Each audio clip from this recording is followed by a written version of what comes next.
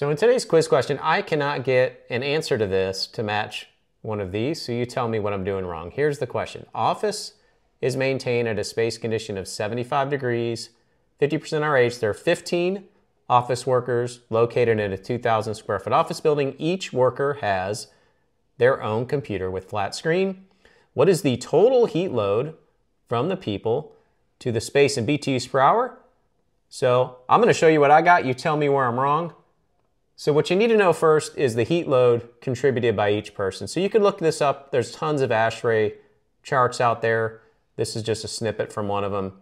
Moderate office work is 250 BTUs per hour sensible and 200 latent. Now I always use 500 total BTUs per person as a rule of thumb. So here's what I came up with. One person, 500 BTUs per hour. Each laptop is 200 BTUs per hour.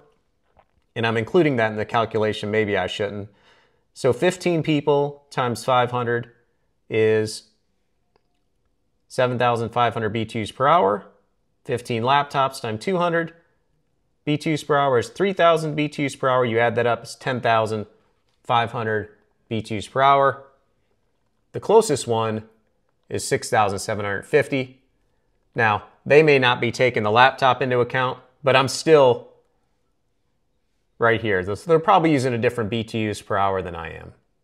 What's your thoughts?